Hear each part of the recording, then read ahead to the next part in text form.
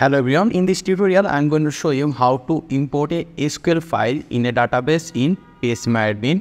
So first of all, let's go and create a database. So for it, just go to phpMyAdmin, then click on this new option. And then here you need to give your database name. Let's say my database name will be hospital. Then you have to click on create, and there you can see a database is created. So right now in this database we are going to import a SQL file. For it, here you will see that once you click on the database, you will see a export and import option. So here you can see the import option. We need to click on import, and then it will take you to this page, and here you can see choose a file. So we need to click on this. Then I'll go to my downloads, and in download I have a SQL file here. You can see we have a SQL file. I'll click on it and then click on open, and there you can see this uploaded.